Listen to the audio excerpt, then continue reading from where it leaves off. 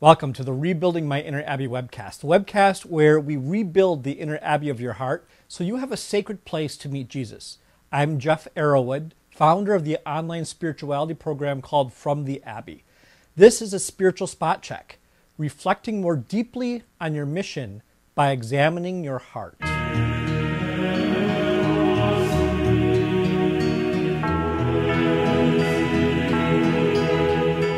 Welcome to My Inner Abbey, the podcast that offers practical strategies for Catholic spiritual growth. Are you ready to unlock your heart and rebuild your spiritual life? Then join host Jeff Arrowwood as he offers practical ways for you to restore your inner abbey. The My Inner Abbey webcast starts now. We're in the public courtyard this month, and we're doing some thinking about the mission that God has called us to. Remember that our mission is the way that God has called and equipped us to serve the kingdom of God and to participate in the divine life by participating in Jesus' threefold mission as priest, prophet, and king. In this spot check, we're going to take a close look at discerning your mission by examining your heart. Remember that our goal isn't necessarily to come to a rock-solid decision about what God is calling you to do. Our goal in this spiritual project is just to think and to pray about it more deeply and to open ourselves to God's will. So if you are at a point where you know what your mission is, you can still stop and reflect and pray and get some course correction and some deeper insight into your mission from the Holy Spirit. If you have no idea what your mission is, maybe you will make a decision this month, but don't worry if you don't. You're going to take a step closer to that decision by, again, opening yourself up to listen to the Holy Spirit and see where He's leading you. Now, in the main webcast for this spiritual project, I encourage you to reflect on your heart. What are you passionate about? So in this spot check, we're going to take a more specific look at the heart. I'm just going to lead you through some questions that I would like you to think about and write about. So you're going to have to pause this video and stop and think and write about each of these questions to help you to discern your heart a little bit more deeply.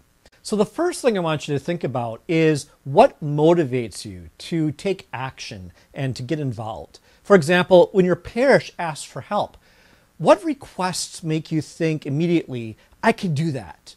What causes or issues capture your attention and your imagination or move you to action? Second, think about the people you feel most passionate about helping. Who do you feel God is nudging you to help? What type of person? Get specific. Their age, their personality, their circumstances or situation.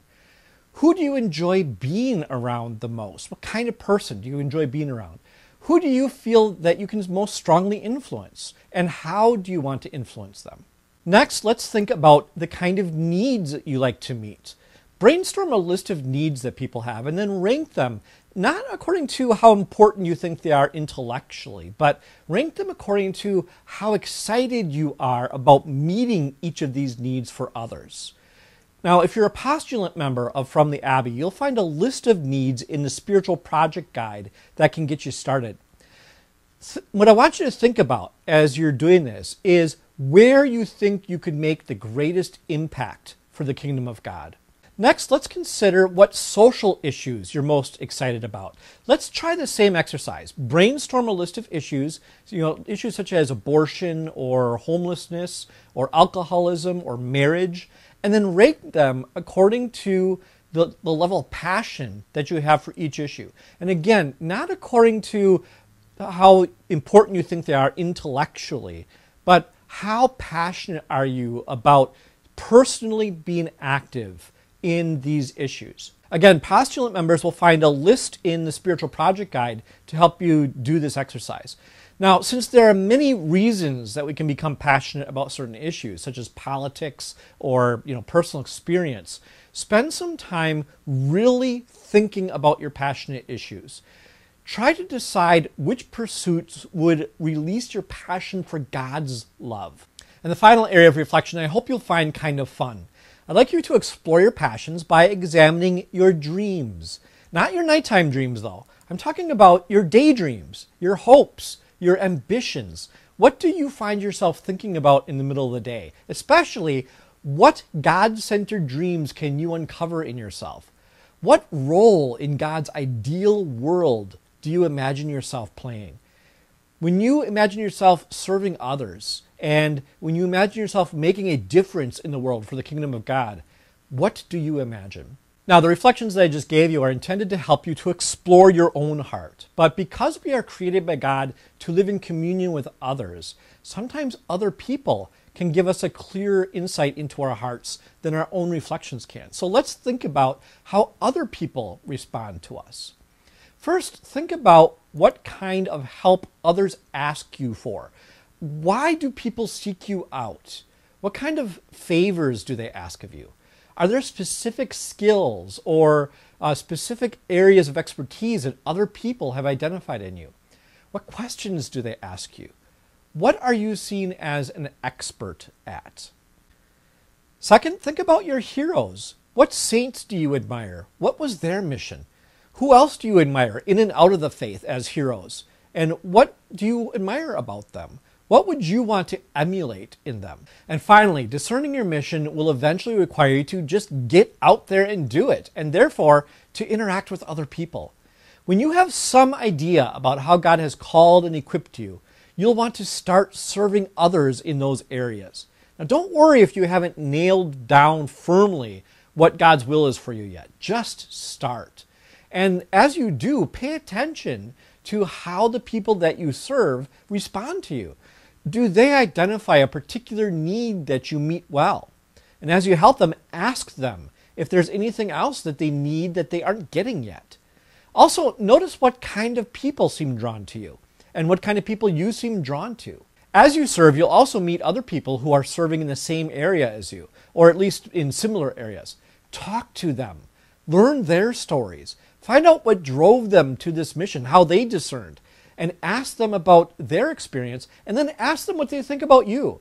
Ask them if they think that you are called to this area, or better yet, ask them how you think you're called to serve in this area. Find out what skills and strengths serve them well in their area of service. Talk to them about their spirituality. Find out how their mission fits into their relationship with God. And don't be afraid to network. You may form relationships to help you build your mission in the future, because we don't do this alone. Okay, that should give you a lot to think about this week. So spend some time this week thinking about your mission. Don't be afraid to get excited about the adventure that God is calling you to. Remember that you can find resources for this month's spiritual project at myinnerabby.com. And there you can also join to become a free postulant member and get a bonus ebook and also a spiritual guide, a spiritual project guide, and a catechism activity as well. Now, in the next spot check for this spiritual project, we're going to talk about our spiritual gifts, what they are, and a little bit about how to discern them as well.